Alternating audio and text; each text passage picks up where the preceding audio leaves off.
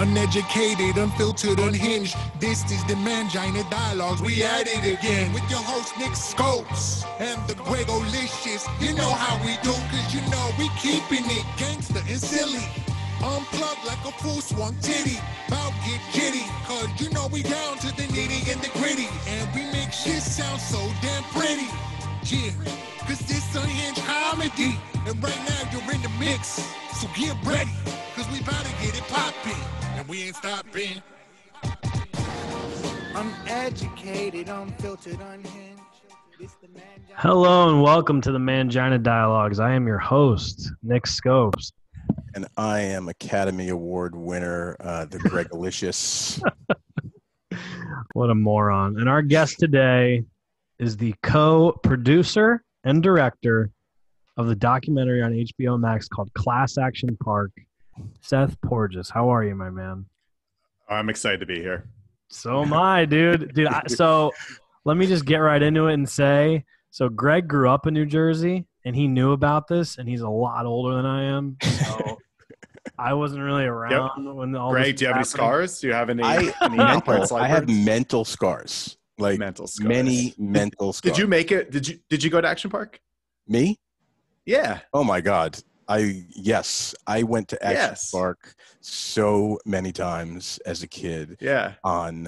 It's all true, right? Oh my God. It is so so funny watching this documentary. I'm like, I got to get in touch with this guy or these guys.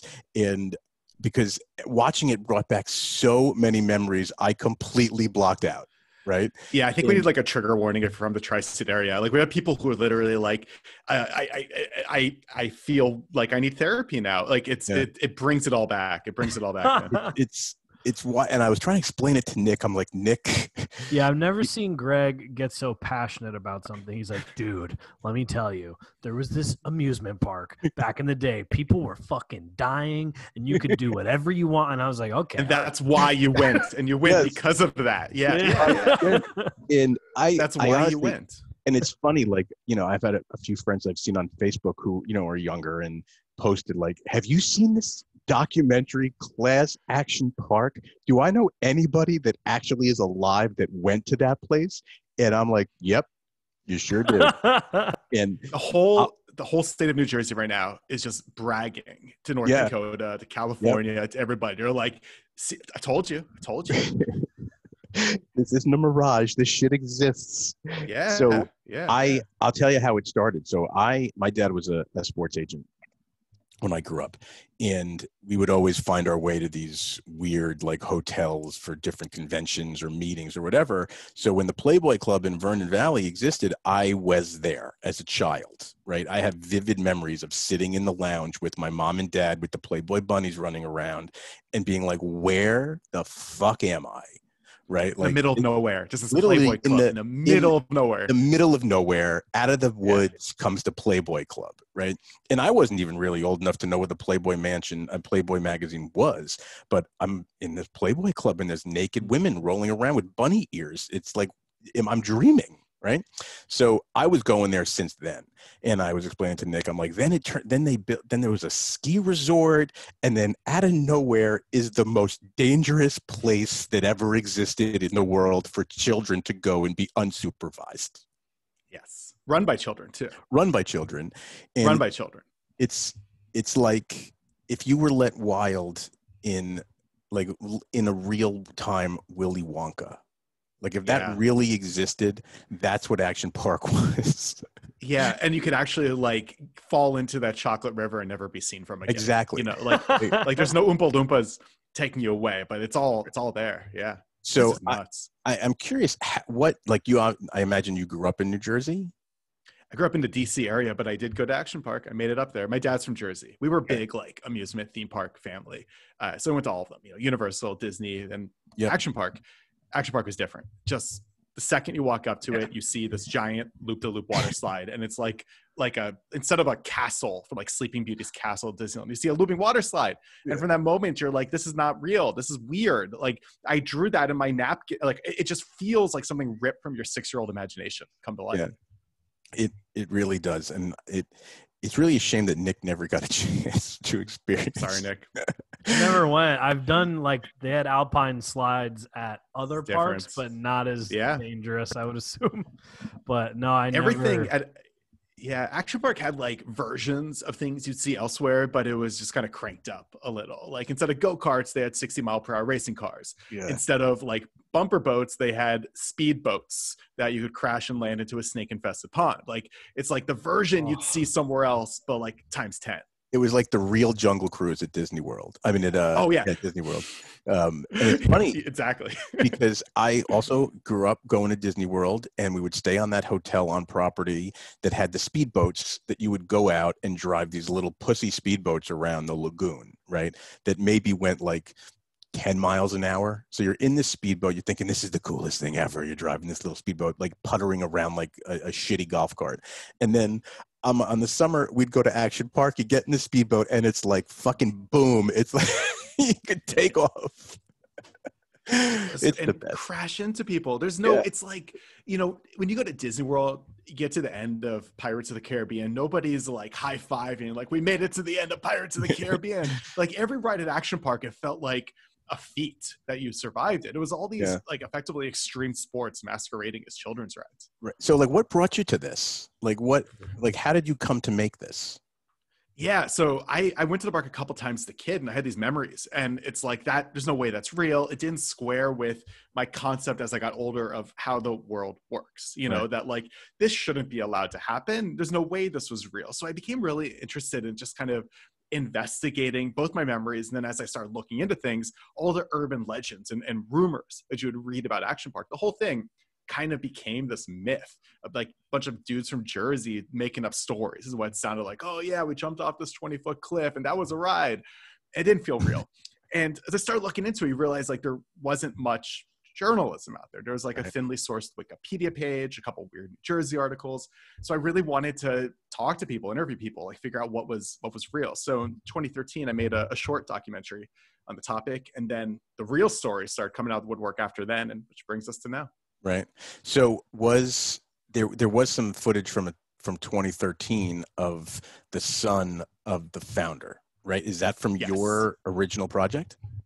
Yeah, it was unused footage from that short. The family of the people who ran the park declined to participate in our documentary. Yeah, I think for apparent reasons. Yes. Right. So, but you did have all that footage, so obviously you could use it because you owned it. So you decided one day, I'm going to make this killer documentary of the killer amusement park. So I've been, ever since the short came out, all these stories just started showing up in my inbox. People basically saying, I've got stories to share. And so I started accumulating stories and sources and home movies. And I was trying to figure out like, what was I going to do with this? And then last April, 2019, I was in Las Vegas, hanging out with my friend, Chris Charles Scott, who is my co-director in the project. And we were just getting a drink, and he's a documentary filmmaker.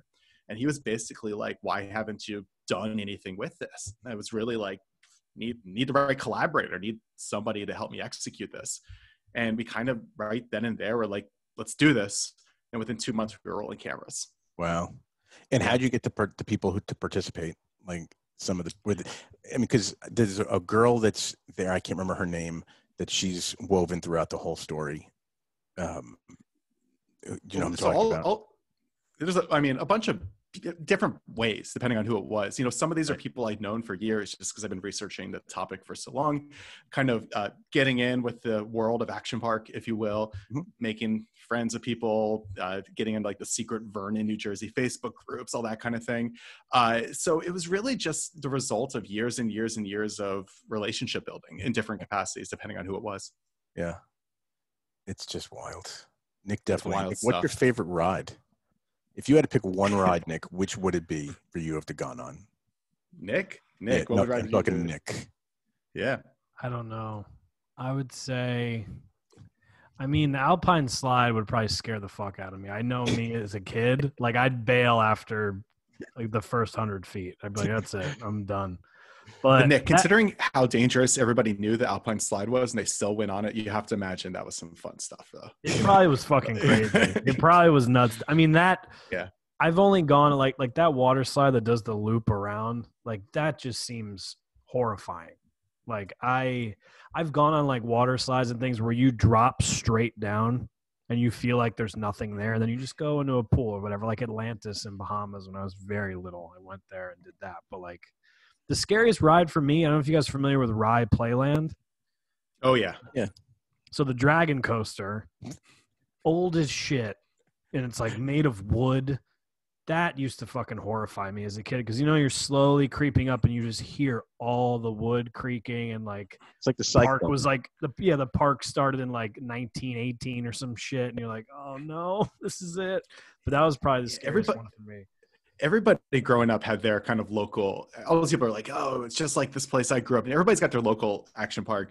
I think that's what makes the story so interesting to people who aren't from New Jersey, is because it's kind of a relatable experience if you grew up in this era, either going to some rickety old amusement park or kind of making these adventures in your own way. It's like an era of minimal adult supervision. There's no cell phones. Kids were kind of left to their own devices. And if you weren't going to action park, you might have been like building ill-advised BMX ramps or breaking into mental hospitals or tunnels or doing all sorts of just stupid self-destructive things. What made action park different was it was all that stupid self-destructive stuff within the confines of an amusement park. Yeah. So you kind of felt like this should be safe, but it wasn't. What was your favorite? Like, if you were to go on what would your ride would you have picked? I think the Alpine Slide was so interesting because it was so dangerous. I mean, on a busy Saturday, literally hundreds of people will be hurt on that ride every single day, hundreds a day. And people still kept lining up as the most popular ride there, going up because it was so fun. And imagine something that's like so fun that despite the fact that you just saw your friend get half his skin just like removed, you're still going to go do it. It's crazy. Yeah, it was a fun ride. I have an affinity to the Colorado River. So good. Right. And such a good ride.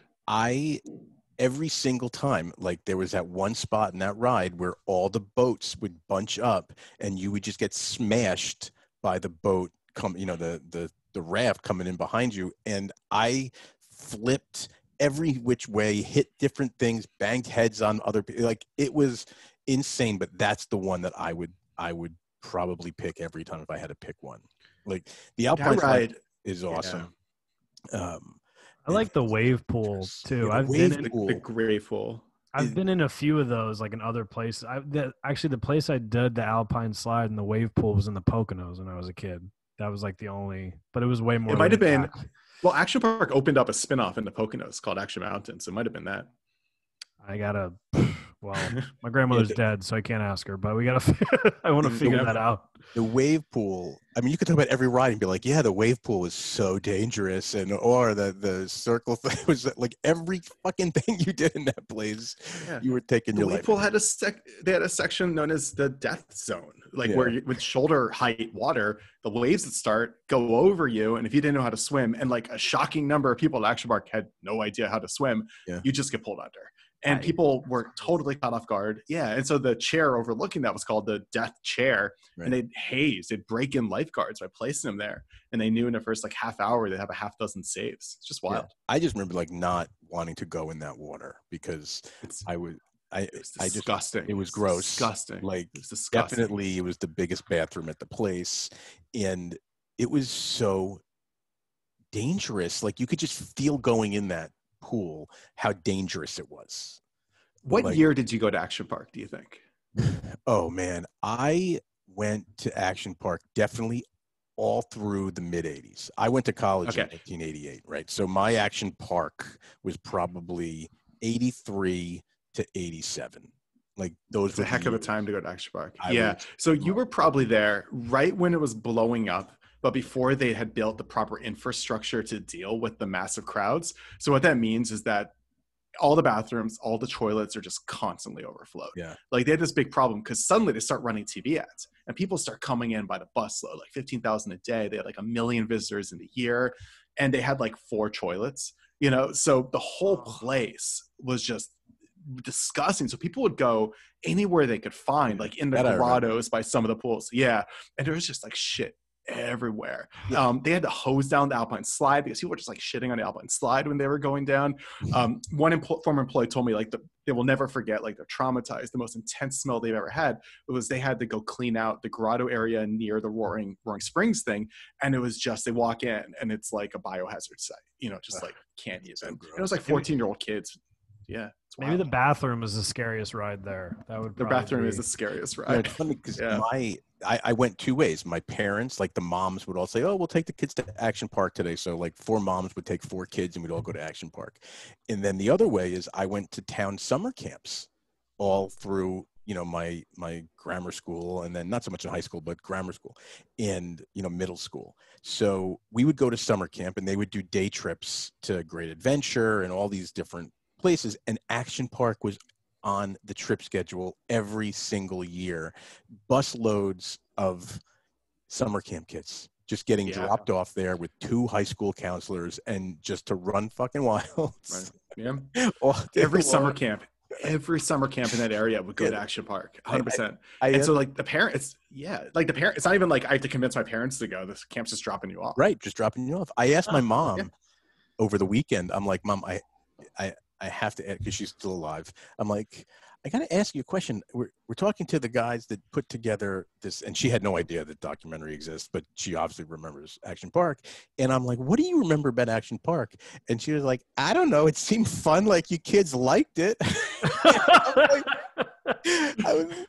Also, parenting, obviously I wasn't around yet. I was born in 88, but like parenting was a little different. Yeah. 70s and 80s.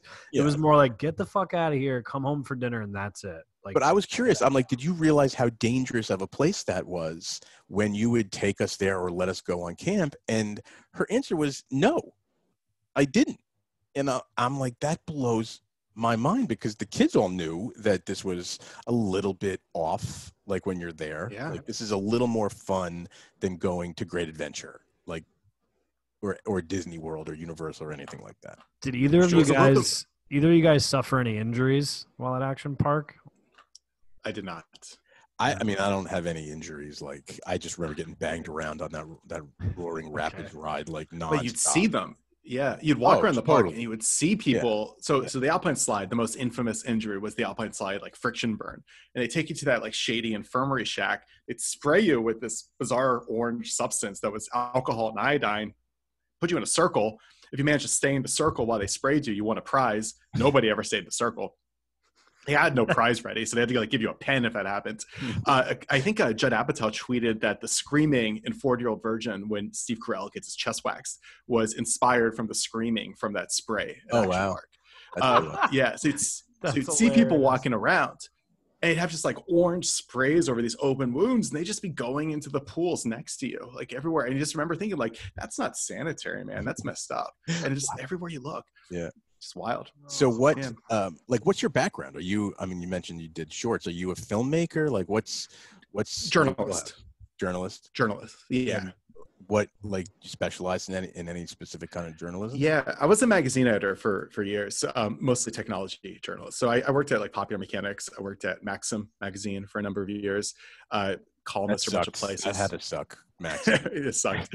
No, and that's when I first started getting interested in exploring Action Park from a journalistic perspective. Was working at places like Pop Mag and Maxim.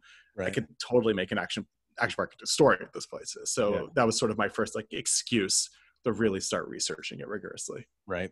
So this is the first major thing that you've put out? First feature. Yeah. 100%. And what is it, something that you're going to continue to pursue? Is more? Oh yeah. I've got a bunch of others lined up. You should do one on Nick Scopoletti. Sell me, Nick. Let's do it. That'd be horrifying. What do you want to know? He's trying to figure out a lot of stuff. It should be on film. Sells itself. I'm not pitching you. I'm just saying that there could be some interesting camera work. A lot of POV. So, like, what, through this experience, I mean, I imagine this is one of the more popular things on HBO Max right now. Yes. Like, what are they telling you? Well, they put out a press release saying it was, at least for the first week it was out, it was the #1 movie on the platform and the #3 piece of content after Lovecraft Country and John Oliver. So that's like kind of a humbling honor, That's cool. Yeah. So it's like, take that, Game of Thrones. Yeah. Take that, Sopranos. Especially that last season, man. Everyone fucking hated it. Just beat you guys once again. It's surreal. It's weird. Yeah. Like, you know, and it's weird because, like, you know, this movie came out 3 weeks ago, and we're all kind of locked in. So, like, the only thing that's changed in my life is my Twitter feed is a little busier, but it's like, it's such a weird experience, but it's awesome. Yeah. I mean, I can imagine. So what's like, is HBO Warner giving you like other opportunities now that this is so successful? Or are they asking you what else is up in that crazy mind of your guys? Well, I don't think those conversations have happened yet because we're still in the thick of this. You know, we're still like riding this wave. That'd be cool. I think I'd love to work with them again. It was such a positive experience. Like, no complaints. Did you go in and sell them on the idea, or did you do the whole thing and then take it to them and say, hey, here's our finished project. Do you want it? Yeah, we made the movie first. So we totally self-produced this film. Our initial intention was kind of like the standard independent film thing of, we're going to make a movie, we're going to take it to some film festivals, we're going to hope people notice it and hope something happens, but no promises. Right. COVID happened, all the festivals like went virtual, got canceled. So that whole plan just got scrambled. So we were just super lucky that we had gotten a fair bit of attention because the topic of Action Park is so awesome and sticky and everything that we put a trailer out. And it led to a pretty lengthy feature in the New York Times, which is really cool. Yeah. And so from there, it was pretty easy to kind of have some conversations. Right.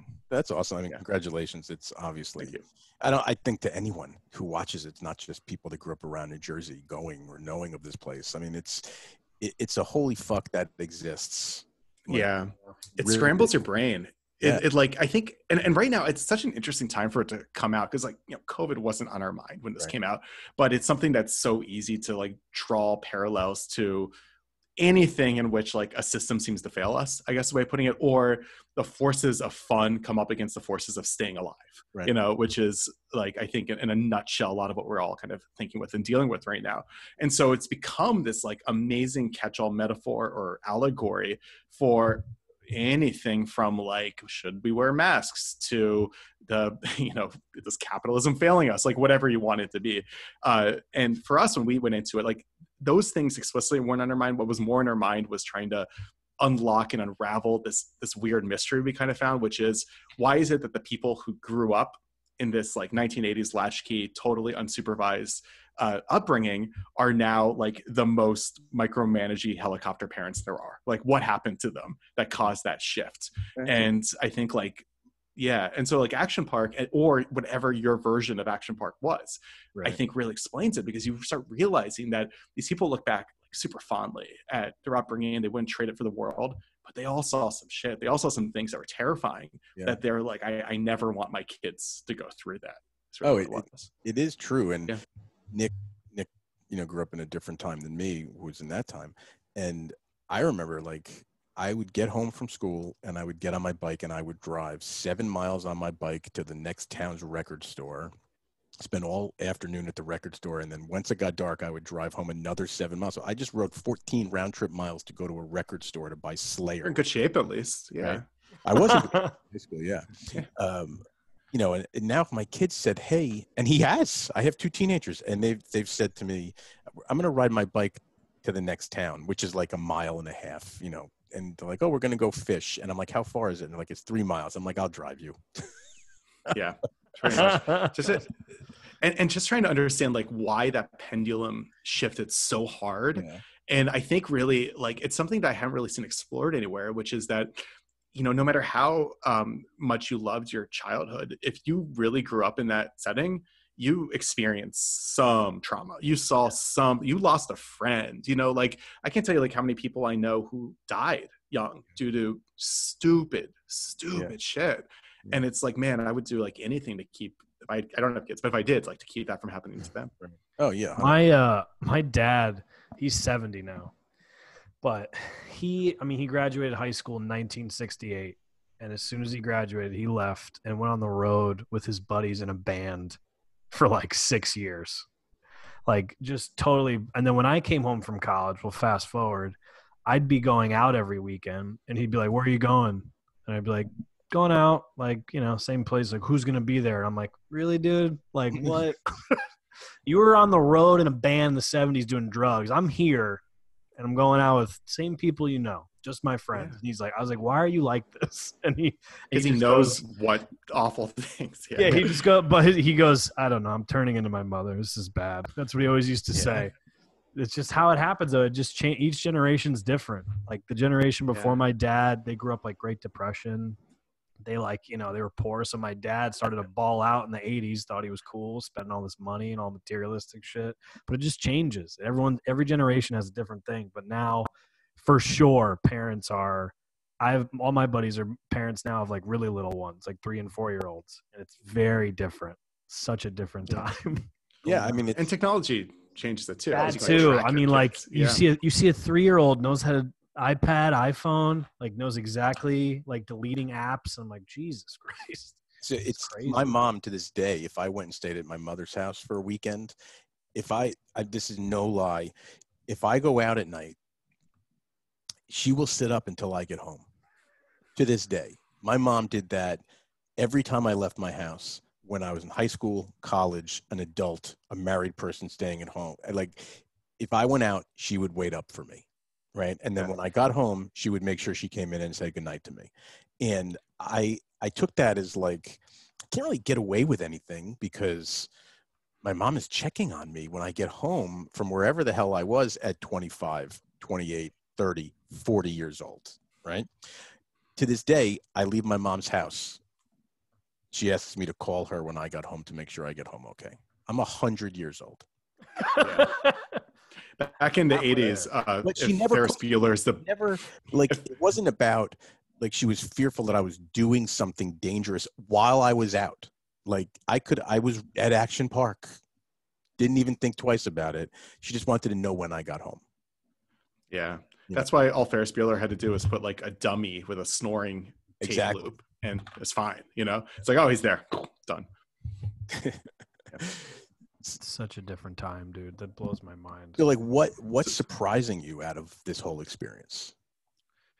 Everything. When I made the short and when I first started researching this, I didn't really understand Action Park. I don't think many people really do.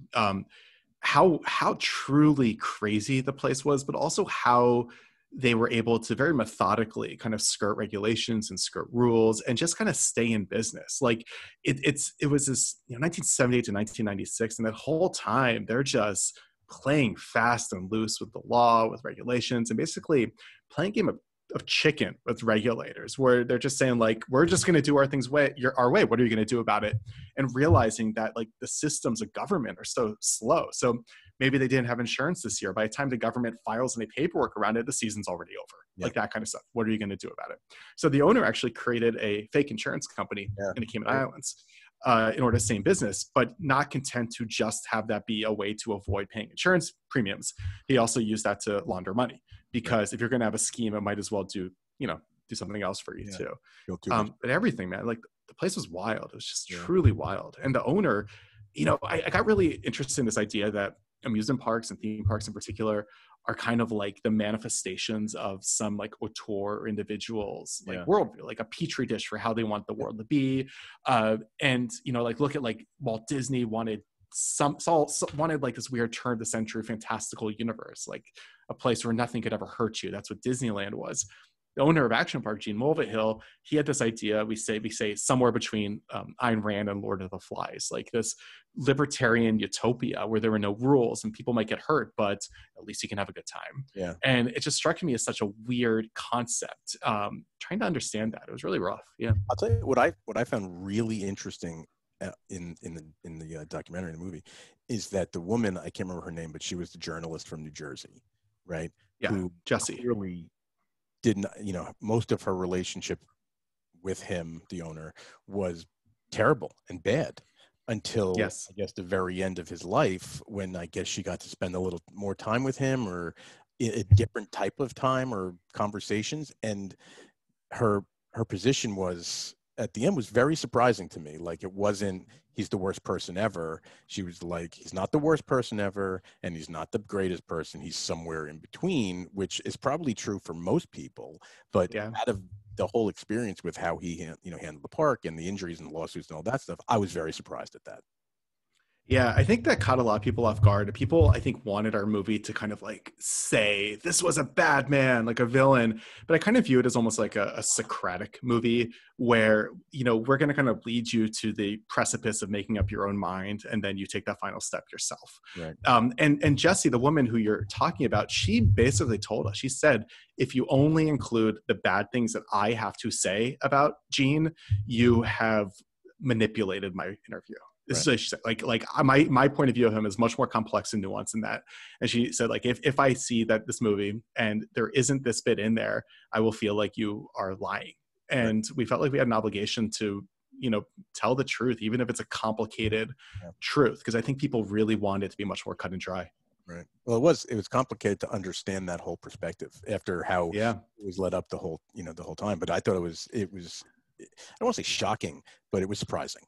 You know, yeah, absolutely hammered home the entire, you know, point, I think, of the documentary. Well, I think it's important for people to understand like how these people can consolidate power and how they can get away with these things. It's not because they're unlikable people, you know, like these people who manage to do these things. There's something about them that people are drawn to. There's something about them that people like. And we need to acknowledge that and understand that, or else it just becomes this very like, you know, it's Lex Luthor suddenly doing his bad stuff. Like, no, Lex Luthor is probably a nice guy who had loyal henchmen. You know, you need to understand how that works. Yeah, for sure.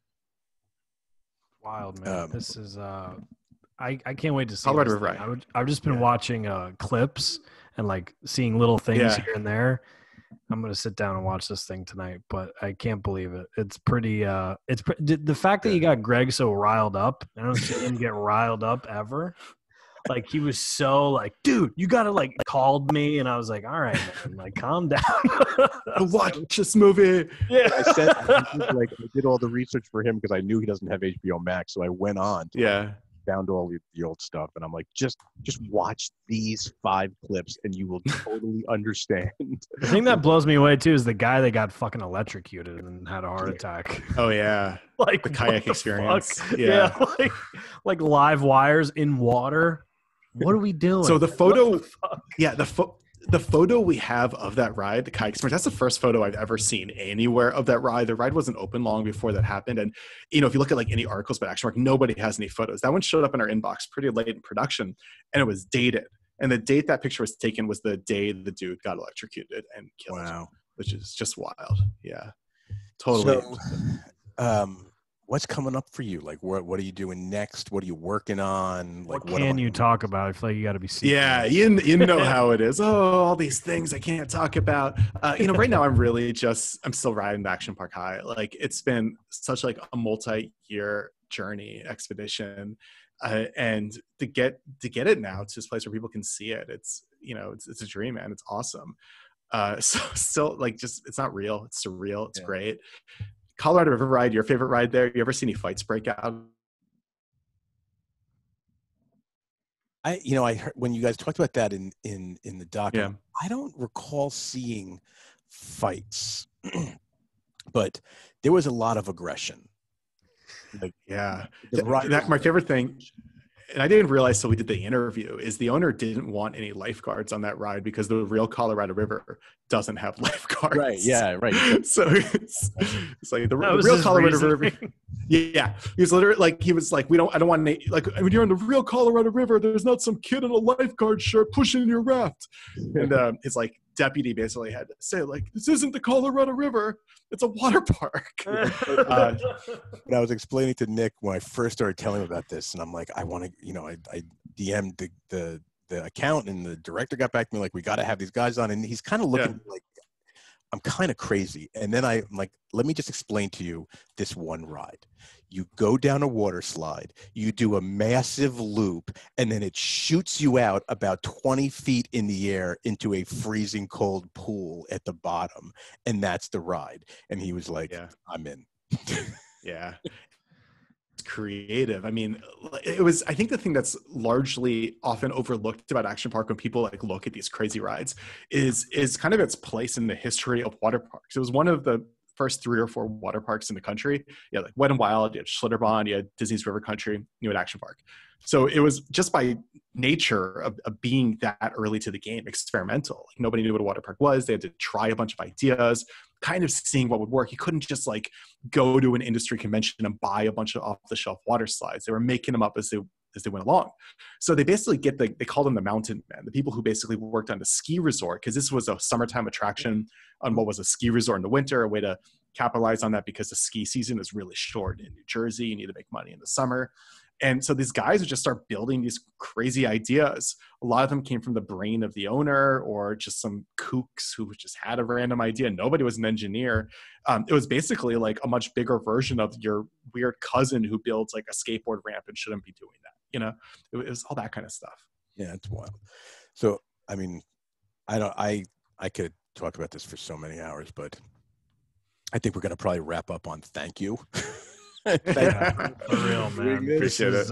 Making this movie and bringing it back to the forefront of so many minds of fucked up kids like me who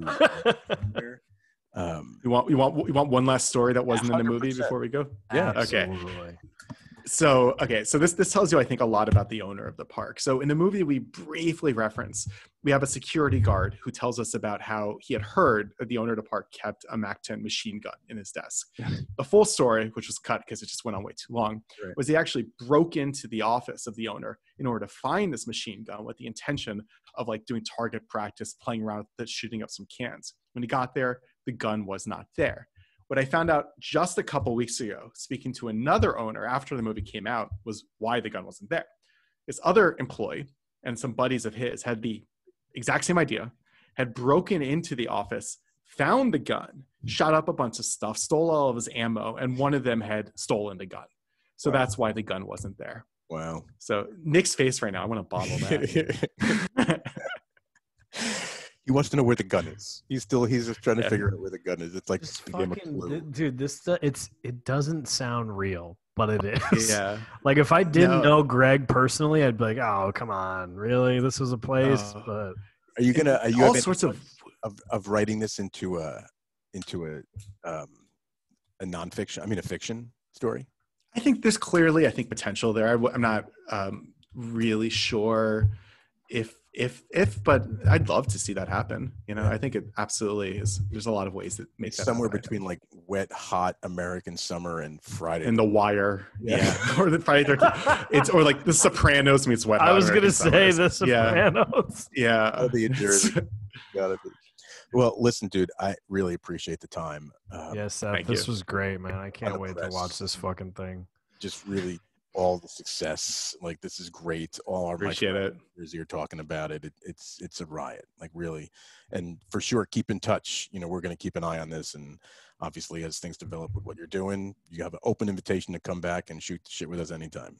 Anytime. Absolutely. Taking you up on that. Thank you guys very much. Thanks. And then when this is all over, we'll go on a really dangerous roller coaster together somewhere. Drive really fast. Yeah. Even if we have to make it ourselves. Yeah, 100%. Yes, that's even better. All right, Seth. Thanks, man. Appreciate it. Thank you. Take care.